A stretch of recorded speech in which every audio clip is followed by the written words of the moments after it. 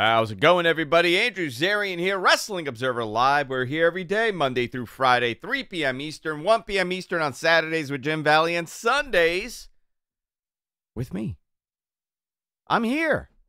And a lot to talk about today. Last week we spoke about CM Punk, and you know what? There's a lot more to talk about. There's more AEW to talk about, obviously, because the Saturday show is very interesting. How they're going to plan this, how they're going to do this. I'm very intrigued by this. I know a lot of you are, so we're going to break that down a little bit more. I have some more detail on this. Rampage was last night on Saturday. It was actually a pretty good Rampage. I very much like the Jon Moxley stuff. He's out of his mind. SmackDown on Friday, we'll talk about that. Stardom All-Star Grand Queendom results. All over my timeline this morning. That's all I saw. It's interesting, you know, like sometimes things shift, and you know, if Mercedes was not on that Stardom show, would there be as much buzz? Because you know what? Even without Mercedes, it was a great show.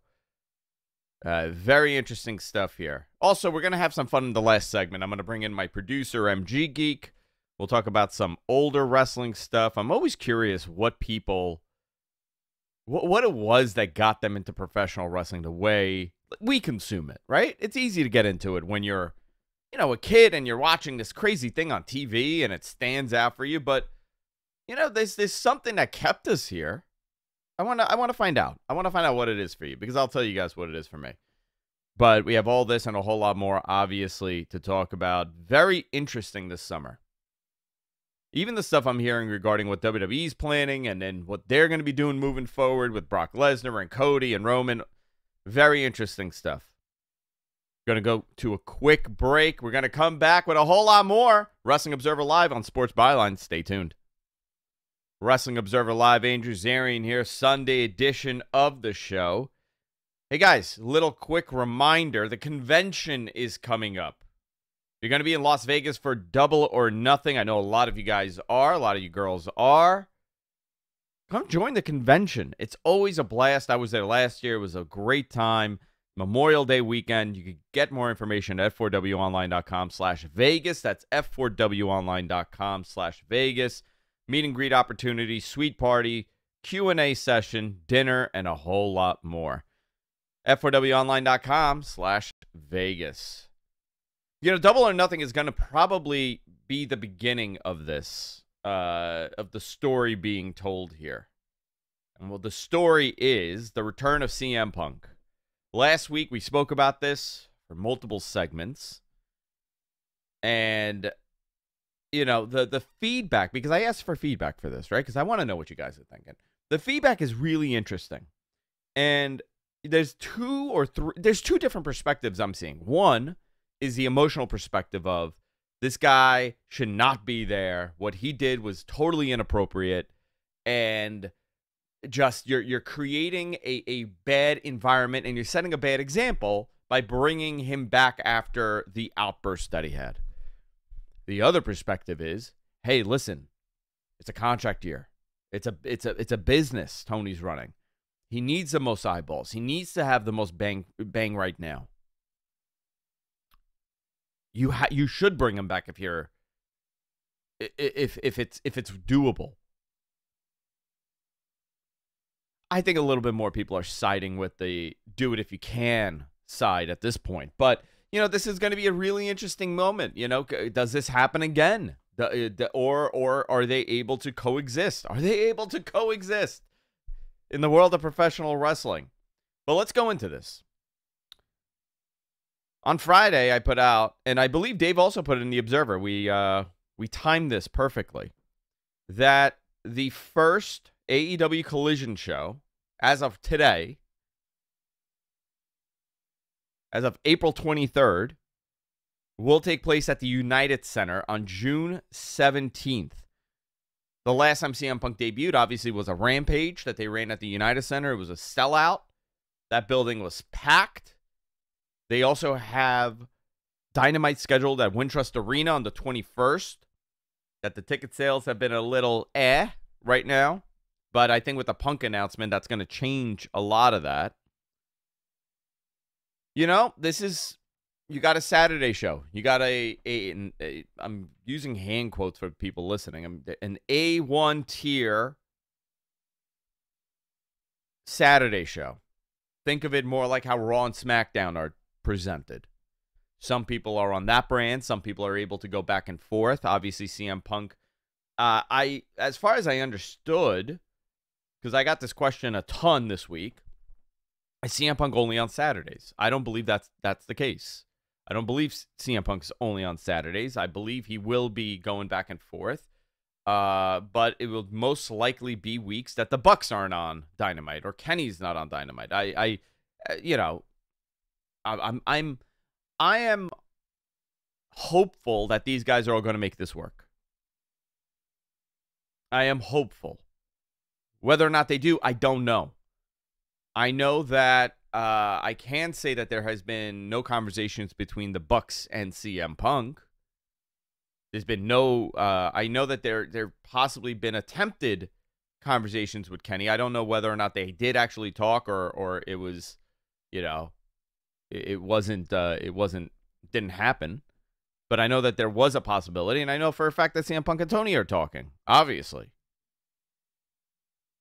I also don't know if that meeting took place with Chris Jericho, CM Punk, and FTR. I don't know if and Tony. I don't know if that happened already. I would imagine if it hasn't happened, it's happening very soon. But this is very interesting. June 17th at the United Center. This will most likely be announced at Upfronts on May 17th. Is that the date, MG? My star-studded production team here. Thank you. Star-studded. Someone fell asleep during the Stardom show. I found out right before the show. Was that you, MG? Did you fall asleep during it? It was a long night. It was. I kind of know what you mean. It was a long night. You could hear it in my voice today. I had a long night too. But guys, listen. Very interesting stuff. We're talking about this, and I say this all the time. This whole CM Punk thing, it did take a lot out of me. I was bummed out by this because you invest your time in talking about it. You love the bit, you love the product, and you're seeing wrestling changing for the good on all fronts. Obviously, the WWE side has been doing great business too, which I'm going to talk about because I thought SmackDown was a fun show. But when you hear that stuff like this happens, it's so beyond unnecessary. And if they can't make it work, you kind of want to see it happen. Now, this opens up a lot of interesting things. Like, okay, you got the Saturday show. You also have guys like Miro that are nowhere to be found. You have Andrade that's hurt, but they weren't really utilizing him in a great way. You have amazing talent like Roosh that really isn't doing much on Dynamite. And the list goes on and on. And I don't think this is a Tony Khan is not booking these guys for a reason. No, I just think that there's so many moving parts that sometimes you just get lost if it's not this grand idea being presented to you. Now you have more of an opportunity. I'm not against this Saturday show. Let me just say that. I think a lot of people, I don't know, for whatever reason, people assume that I don't think it's a good idea. I think it's a really good idea. One, the money. We don't know how much they're getting, but I can tell you they are going to get money for this. You are in a contract year. You're most likely negotiating for something. This roots you even deeper in the Warner Discovery family. And you're also trying to create, and here's the other side of this, okay? This HBO thing is very interesting to me. This Max Discovery product. They're rebranding it. They're going to have some live sports on there. I believe they did, right? They did. They put on a soccer game. Am I wrong, MG? I can look it up, but yeah, I believe they're doing U.S. women's soccer. Football. F-U-T-B-O-L. The other football. These are all things they need to work out. The BR Live concept is really weird. It doesn't really do much. AEW also has to create some sort of large library. You want to be able to make some money with this. For Warner, right? You want the watch hours on the product. You know, you got 3 years of content for one show. You have your Ring of Honor archives. That's 20-something years old. That's your legacy product. You are now adding another 2 hours. You have Rampage. You need a home for Dark Elevation and AEW Dark and everything else that you're doing. So this is all being built together. This all makes sense when you look at the grand picture of what the end goal to compete is. You're running house shows now. You're running a Saturday show. You got a pay-per-view 6 times a year, maybe more. You got Dynamite. You got all, you know, you have to organize this. And I think adding another 2 hours to get guys like Miro and Andrade and Alistair, you know, put him in singles, put Buddy Matthews in some singles and build him as a single. There's so many names that I could tell you you're gonna need another show, especially if you're trying to elevate some new talent. Swerve Strickland, right? Swerve. He's a top-tier guy, in my opinion. You don't have too many opportunities to do this on Dynamite if you're doing a lot. As my phone goes off because I'm very unprofessional here. My apologies. I think for Swerve, guys like Swerve, this is fantastic. You're not relegated to a 10 p.m. time slot to get over with a national audience. Now you have an 8 p.m. to 10 p.m. primetime time slot. On a rough day, Saturdays are not easy, but you have the option to present this now. I don't see that as a negative. The only negative I could see is if Tony gets burnt out. And that is not good. I want to pick it up where we left off in the next segment. Wrestling Observer Live here on Sports Byline. Stay tuned. Wrestling Observer Live Sunday edition here on Sports Byline. You know, when I was on break, our other producer, John here, he's not, and this is interesting, right? So like John's, and I love these perspectives. John is not a wrestling fan. John watched it when he was like a little kid, and his real first wrestling experience to do this was All Out in Chicago 2 years ago. He came and he absolutely had a blast. He couldn't believe how awesome it was. So he has a very unique observation when it comes to pro wrestling. He also produces Wrestling Observer during the week. So John, ask the question you asked during the break, because I'll break it down a little bit, because I love to get the perspective of a even beyond the casual fan, right? You don't watch casually. You actually do it backwards. The way you consume media is through the podcast, and then you see it a little bit on the show, on TV. So what was the question you asked? So I've been like listening to all these shows, Brian and you talk about CM Punk returning or possibly returning for like the past 2 months now. Yeah. And I'm sitting here thinking, okay, so it sounds to me like Tony Khan and AEW need CM Punk to be on AEW for the show to survive.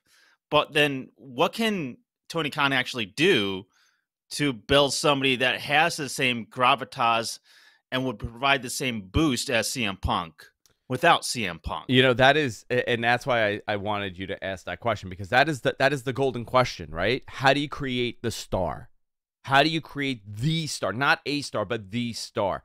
I think for Tony, he has a lot of young guys that will become big stars in pro wrestling. MJF is one of those, right? MJF is already a big star in wrestling. When I went to Spark Steakhouse this week, okay? I'm sitting at the bar there. I'm talking to the bartender. It's an old school steakhouse in New York. The big story about Spark Steakhouse. You could Google it. Something happened in the 80s over there. I'm sitting at the bar, and I was talking to somebody, and somebody brought up wrestling, obviously, and we're having a conversation, and this guy comes over, and he goes, "Hey, do you watch AEW?" Obviously, he doesn't know me. I'm like, "Yeah, I do." He goes, he's like, "Yeah, you know who was here? MJF," and he brought the title belt, and he put it on the bar, and it was like a big deal. You know what? When the bartender's coming over and talking about that is a big deal. That is cool to see. MJF is a star. Is he a star at CM Punk's level? He could be for sure. Hangman Page, is he a star? Could he be a star on a Bret Hart level, I'm throwing a comparison. I don't know why. Maybe the cowboy thing. I see a little Bret Hart in him. Yeah, I think so. Yeah, I mean, this is my point, though, is that they could do this. They could do it, but they don't. Yeah. They're still relying on all this talk for the past, 3 months of CM Punk. Because your point is, why would you want to bring him in unless you need him? I think it's necessary for the business today. For short-term thinking, I think it's important to have him. Long-term wise, listen, he's 44 years old. How many more years is he going to be effective in the ring? How many more years does he want to do it? There's also buzz around him, and when there's buzz, you kind of want that person. I don't think he's a long-term investment for them. Definitely. I think this is a business decision where you're in a key business year. And listen, we know that AEW was getting a second show, right? We've been talking about that for months now, even before the CM Punk stuff. When I reported this, and here's a narrative out there that I'm going to try to debunk, but I'm also going to say maybe I'm wrong here. When I was initially told about Collision, I was never told it was a CM Punk thing. CM Punk never even came up. Warner Media had no clue about the CM Punk conversation at that point. It was presented in a way that it was another show that could be an hour on Saturdays that will highlight more talent. That's why I brought up guys like Miro, and that's why I brought up Roosh and everybody else. It's not getting presented in a great way on Dynamite and even on Rampage. Now you have a unique opportunity to capture a very different audience on a Saturday early evening. That obviously changed, and it would not have changed if CM Punk was not in the conversation. So at the end of the day, how effective is CM Punk? Well, CM Punk possibly got you another hour of content to be paid for. So, it's a very unique conversation. And the other thing is, guys like MJF and Hangman Page do not have that WWE crossover. They weren't there. They didn't become their world champion. They didn't become a big star in that company. That goes a long way. And I know a lot of people don't want to hear that. When AEW started grabbing a lot of the WWE guys, the complaints started. Well, why do you want to get? Well, it's becoming like TNA. Well, you need established stars on your TV. Listen, man, I could watch the Young Bucks all day and all night. I could watch Kenny Omega all day and all night. Those are big tier stars in pro wrestling. But you don't have many of those. Yeah, give me. So you remember when the NBA followed was it Dynamite or Rampage? The NBA followed Jericho was on. Dynamite followed the NBA, and Chris Jericho was in the opening segment, and everybody lost their minds. And there was so much crossover. It was kind of negative, but it wasn't. It was crossover appeal. Like, wait, he still wrestles type thing. So that does matter. Getting those names going. I didn't know they still did it. I heard someone say that about Jeff Hardy this week. Jeff Hardy's another one. Still wrestles? Yeah. Jeff Hardy's another one. So you need a little bit of that. The only trouble that you get in as a promotion is if your emphasis is exclusively on guys that are in their late 40s that were big stars in WWE that aren't really, you're not doing a good job to build your future talent. AEW is doing a good job to build their future talent, and they're getting criticized for it. Some, the Four Pillars match, people are criticizing that concept. Where's the big star in there? Obviously, they're trying to create the next big star. They need another young guy like Max. So I know this went longer, but I think it's an important conversation to have. You need a mix, and I think CM Punk does help them today. Will he help them next year? I don't know. But this is the crux of the matter. It is. And this stuff is so fascinating to me. Here's the other part, okay? And a lot of people are overlooking, and I say this about WWE constantly. When you are seeing what you're seeing on TV, there's more to it than just booking a really good story and a good match. You're also booking the future for merch sales, video game sales, and every other thing that they do. AEW, what do they have coming up? They got a video game coming up that has to do good for them. Not saying great. I'm not expecting this to do great for them, but it has to do good for them, this first game. You need to be able to draw as much eyeballs as possible to promote this video game. You also have toys you got to sell. You got merch you got to sell. These are all factors that come into play here. You know, with the timing of this, you're running a pay-per-view in a couple of weeks, in a month, right? You got Double or Nothing in a month. You got the debut of the Saturday show. You got the New Japan crossover, Forbidden Door show. You have All Out. You have All In. You have Full Gear. You have a video game. And a couple other things. We don't know what's... And you got a contract signing. You got a contract negotiation happening. You also have the looming digital presence for AEW content for there to be a hub. There's a lot of moving parts. And things need to fire. You can't misfire now. So, in a long way, you should have CM Punk there. For sure. Does that help you? Does that help answer it the does. question? I think what it comes down to is that if AEW could do this on their own, they probably would.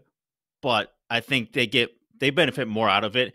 And to me, it just solidifies that AEW or Tony Khan can't really do this without CM Punk. I think. Listen, I think short term they would do fine without him. But Yes. you're not gonna become a million plus consistent every week. Yes. If you don't have a CM Punk there. That's going to create Correct. the eyeballs and garner a lot of this. Listen, man, I thought, I watched Rampage, and I thought it was a really good show, and I thought it was a good show because of the Moxley segment. I thought Jon Moxley's doing tremendous, and I enjoyed it. I also think they had an unbelievable main event. I absolutely love that main event, but Vikingo is not a Vikingo. It doesn't really have a mainstream North American presence. Same thing with Joe Listico. It was for the AAA title. It was unbelievable. I think that's the point, right? And then you go back to the second show. The second show will be able to help highlight these guys. Of We course. talked about the 4 pillars the other day and how they're not up there yet. But if they get more reps, they'll start to maybe get that star power put on them. If they, and I think having that second show, and because I did like that match, that Vikingo match, it was really good.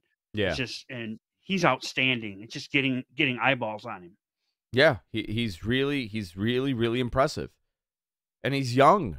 He's a young guy, and I don't know how much longer he's going to be able to do this, but what does that match mean to the audience that's watching? To me, it means a lot, but I don't know what it means to the general audience. So I think all of this helps, right? All of this will help. And I think that's the fun thing here. When we come back, I want to touch on this Twitch deal. I want to talk about that WWE has set up. A lot of negativity around this at first, and then it kind of changed the story. I want to talk about Mercedes and New Japan and Stardom. Will she be at Forbidden Door? We got Backlash coming up. This card is building up. It's an interesting card. They're giving away Cody and Brock on this. So I think that's going to be the big match here. I don't think you're going to get anything bigger than that. And I'm curious if they do the John Cena treatment. Because apparently there was a lot of parallel on what happened when the night after WrestleMania here for Cody. Also, SmackDown results I want to talk about. But, this is all fun stuff. I know I spent a lot of time on AEW here, but I'm gonna pivot a little bit. Well, AEW's the big story. What's going on there. We're gonna go to a quick break and come back. Wrestling Observer Live here on Sports Byline. Stay tuned. Wrestling Observer Live Sunday edition here. Having a blast with you guys. Hey, do me a favor. Follow me on Twitter @AndrewZarian. You can follow everything I do essentially on there, and the Wrestling Observer. I'm everywhere now. It's too much. Way too much. I'm doing too much. Stardom this early morning. Our producer, Matt, here, he fell asleep during it. I know he's been watching it as we're doing the show, actually. It was a really good show. I saw bits and pieces. I want to watch the Tam Nakano and Julia in its entirety. I haven't seen the full thing yet, but a lot of people were surprised that Tam Nakano defeated Julia for the World of Stardom Championship. You also had Iwatani defeating Mercedes Moné, IWGP Women's Championship. Mercedes is going, has agreed to do a contract extension with New Japan / Stardom. Per Dave, our very own Dave Meltzer, he said that her next match will likely be in the United States. There's no details on the length of this. I'm curious if this leads to Forbidden Door. I really hope it does. That's another cool piece to that AEW puzzle that you can put together, and you have a lot of dream matches there and possibilities. But I really want to. That Julia match was hard hitting. Holy moly! Did you watch any of it, Matt? I gotta go back and watch it. I was very bummed I missed it. Okay. So I have. Yeah, I would definitely recommend if that you check it out. Very, very good, very cool stuff. I did see the Mayu Iwatani, that dragon suplex she finished Mercedes with. It's something Kenny would be jealous of. Yeah, Kenny Omega, because that thing was evil. It just looked nasty. So. Yeah, good stuff, man. They changed all the championships last night, very good or stuff this morning. So, yeah. SmackDown from Friday, Judgment Day. Damian Priest and Finn Balor defeated the LWO. Rey Mysterios. I made him Greek. Rey Mysterios. It's okay. You know what? I want to see a Greek Rey Mysterio. I'm into this. Joining the Latino World Order. Rey Mysterio and Santos Escobar. This went 11 and a half minutes. Zelina Vega came out, and she asked for a title shot at Backlash against Rhea Ripley, and later would be given it. So she's going to get a nice pop in Puerto Rico. She had her slippers in her hand. Did you see that? Chanclata? I've seen that. My wife's family. I see that thing flying around the house regularly. The most devastating move in all of professional wrestling. Hit him with the slipper. Ricochet and Braun Strowman defeated the Viking Raiders. 10 minutes. They've given these matches some time here. Raquel Rodriguez and Liv Morgan defeated Sonya Deville and Chelsea Green to retain the titles.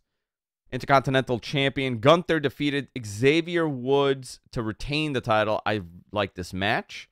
I like Xavier in his singles matches. You know, a lot of speculation of Big E's coming back the last couple days. Have you seen that?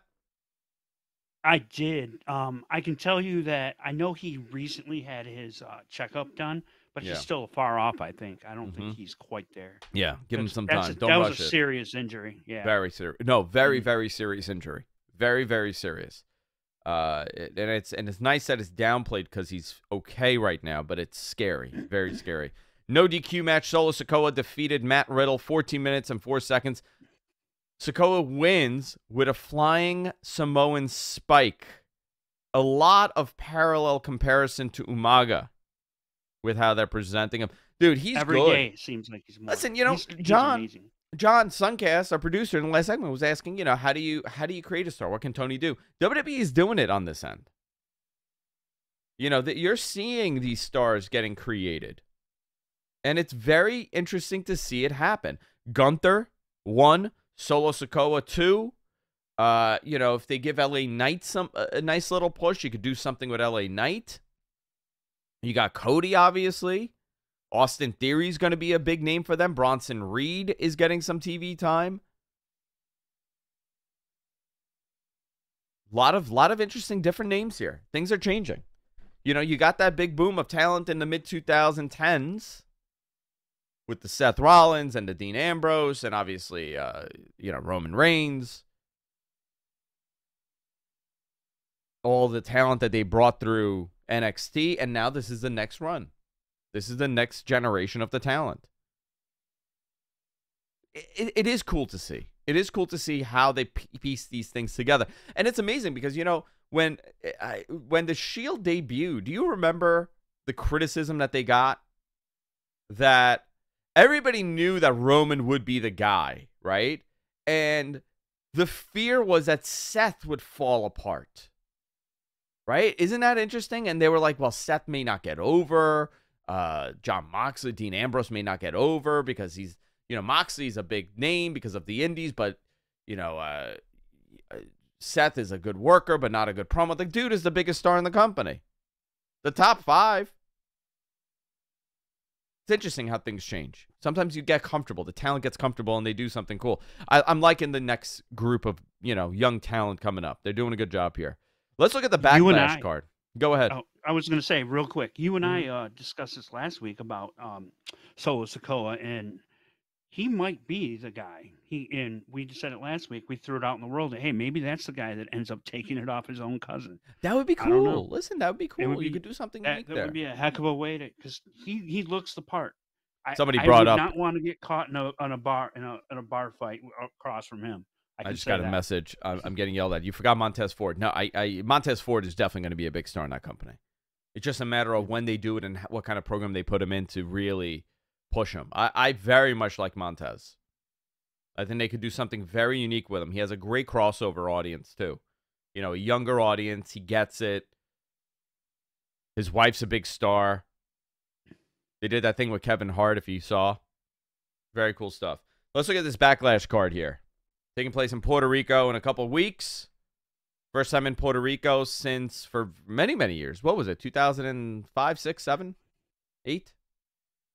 I can look it up. It's something like that, though. When Lita got very hurt at that. She busted up her knees at that show. You got the Usos and Solo Sikoa versus Kevin Owens, Sami Zayn, and Matt Riddle. All right, cool. Riddle's in the the middle of this. Cody Rhodes versus Brock Lesnar. You know what my problem with Matt Riddle is? He needs to put on shoes. I know that's his thing, but he needs to put on boots. Cody Rhodes versus Brock Lesnar. I saw a video on YouTube, and it was drawing a comparison. It was almost identical to John losing at WrestleMania to Cody losing at WrestleMania, and the next day, Brock Lesnar coming out and destroying him. And, that was a hot program. Whether you do one match or two matches or however you do this, I think this is very important you make this work for Cody. And you don't make him look like a jabroni. But it's a very unique match that we have not seen before. It's a crossover generational match, which I think it's smart to do. Real quick, New Year's Revolution 2005 is the last time I've been in Puerto Rico. Revolution, not resolution, right? Yes. Yeah. 2005. Okay, so I was close. Look, I said 2005. Look at that. The memory's right. holding up. Right. Good for you. The holes in my wrestling memory is probably after Benoit to the pipe bomb. Like, I have a lot of holes.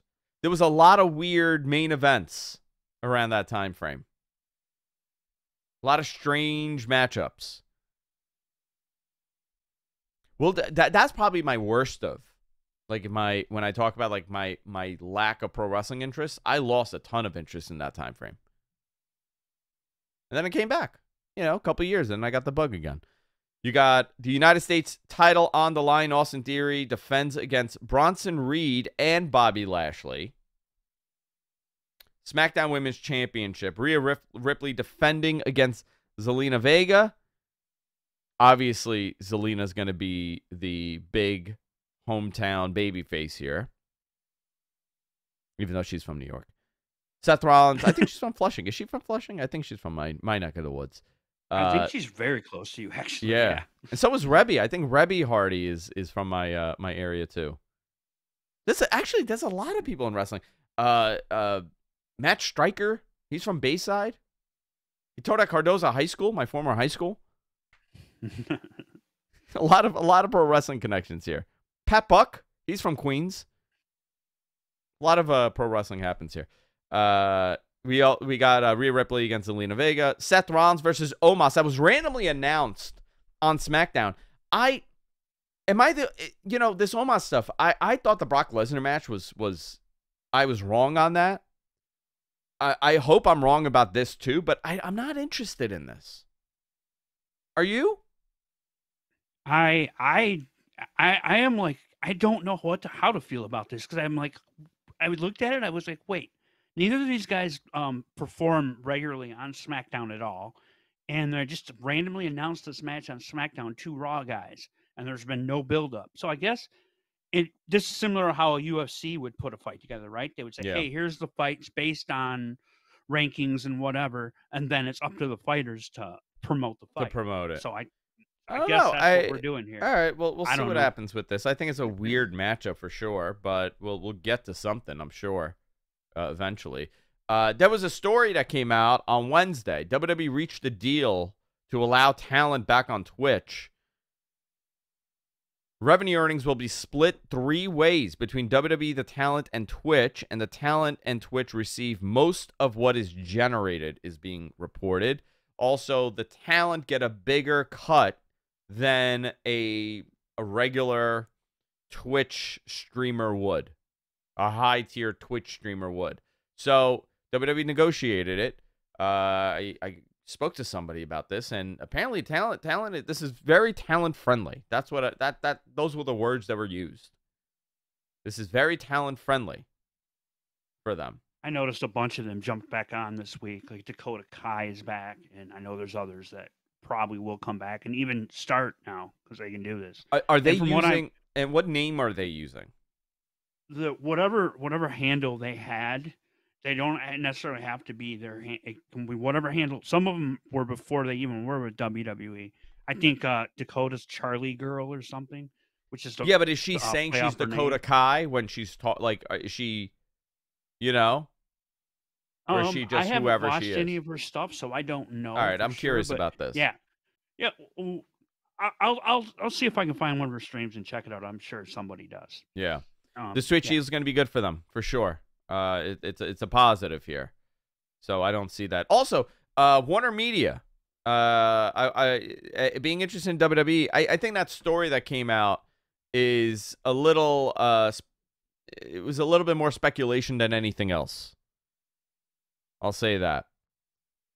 I think it was a little bit more to a broad question. Yeah, it is a broad question, but would they be interested? Of course. How could you not be? How could you not be interested in a really big product that gets millions of viewers? How could you not be interested? But are they, actually interested? I don't think it's a reality. I'll just say it that way. Wrestling Observer Live here on Sports Byline. Final segment coming up. Stay tuned. Wrestling Observer Live. Final few minutes of the show here on Sports Byline. Getting a lot of feedback about my turning Rey Mysterio Greek. I think that's what we're going to do. I think we're going to come up with new gimmicks for everybody. We got French Tony Khan that calls into Matman every week now. It's crazy. That guy's nuts. If you haven't checked it out, I don't know. He calls with some wacky ideas. I don't know what's going on there. Very interesting stuff. So, Matt, out of all the stuff that happened this week, what was the biggest story for you? Well, because it's fresh in my mind. Well, there's two. One is the